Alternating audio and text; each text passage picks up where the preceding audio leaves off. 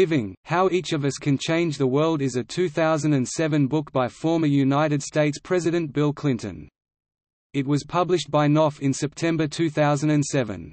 With an initial print run of 750,000 copies, it debuted at the top of the New York Times bestseller list in its first week. It was announced that an unspecified portion of proceeds would go to causes mentioned in the book. Clinton ultimately donated $1 million of the proceeds to charity. At the time the book was released, his wife, the then junior United States Senator from New York Hillary Rodham Clinton, was seeking the Democratic nomination for president. Peter Baker, writing a review for The Washington Post, described it as Bill Clinton's version of his wife's 1996 book It Takes a Village.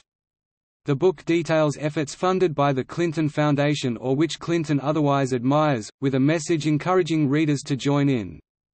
The book mentions the charity work of well-known people like Oprah Winfrey, Andre Agassi, and Warren Buffett, why each chooses to do it, and also mentions lesser-known instances of charity.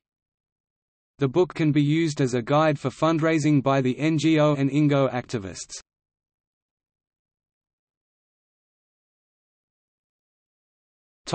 Reception.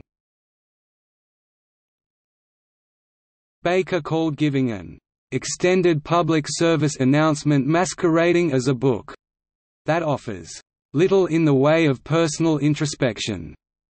John Freeman, writing for Newsday, was more favorable, calling Giving powerful, inspirational guide for everyday citizens that rose above simply being a political move. As of April 2008, Clinton had earned $30 million from the sales of Giving and his previous book, My Life. He made $6.3 million from Giving, minus the $1 million he gave to charity.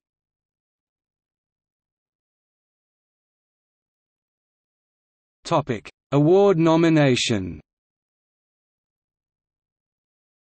The audiobook version of this book was nominated for a Grammy Award in the category of Best Spoken Word Album.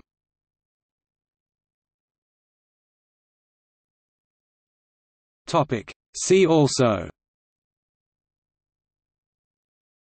Back to Work – Why We Need Smart Government for a Strong Economy, A Kid's Guide to Giving.